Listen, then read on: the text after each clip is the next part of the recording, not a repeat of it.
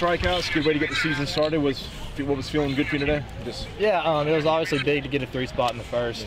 Took a lot of pressure off, and I was able to attack with a lot of fastballs. And I really didn't have my stuff going that much. I threw a lot of fastballs, so didn't have to use the secondary very much. But it was good to just go out there and fill up the zone and trust the defense I had behind me.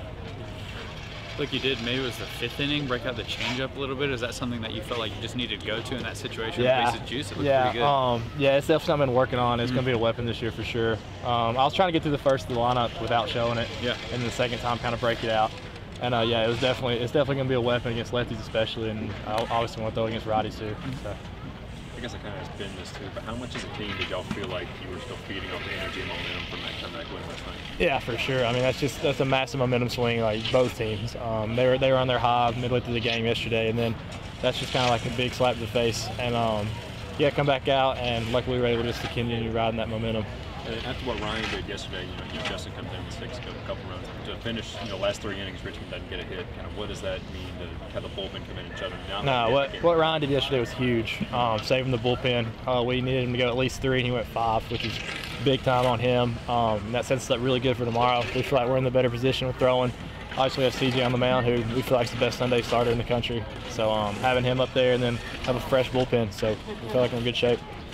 You mentioned that 3 spot early to kind of get you going. Ben Anderson, new to the team, he redshirted last year. Coach raved about him in the offseason. What can you say about him and what he's going to bring to this lineup? No, he's a game changer. We knew that last year, just watched him in the inter squad and stuff, and how hard he works.